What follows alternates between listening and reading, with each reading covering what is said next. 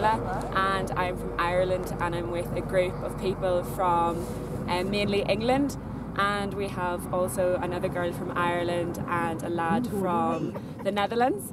So we're here in Tibet at the moment, and we've been travelling for about 6 days now, and we've seen just a lot of amazing stuff at the moment. The Tibetan culture is just something that we've only scraped the surface of. It's just something that I knew very little about, but the tour guides have been amazing so far. They've told us so much and explained so much to us, and we've learned a lot.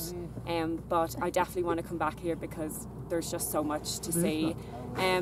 As for the landscape and the climate, it's absolutely amazing. Like, one day you're driving through and it's an absolute snow blizzard, and then like right now we're in the middle of a desert, so it's just absolutely stunning.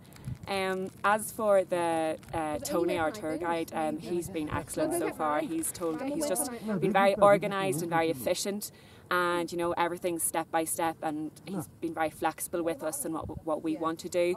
As for the our other tour guides, Sonam and all them lads, they've been absolutely great. They're originally from Tibet, so they know everything there is to know. We've learned a lot from them. They've been really kind to us so far. Yeah, it's been excellent.